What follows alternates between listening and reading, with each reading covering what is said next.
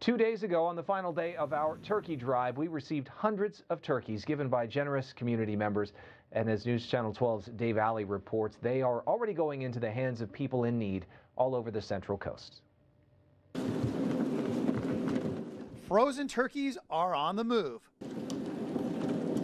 within hours after being donated. All the turkeys that we accepted over Tuesday, those are immediately going out the door.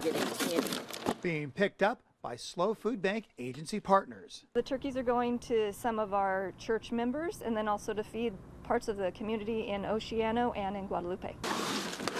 The Arroyo Grande Church picked up 30 turkeys Thursday morning and quickly distributed them later in the day. It's just incredible. It's awesome to be able to support those families that need a little extra support. Thank you.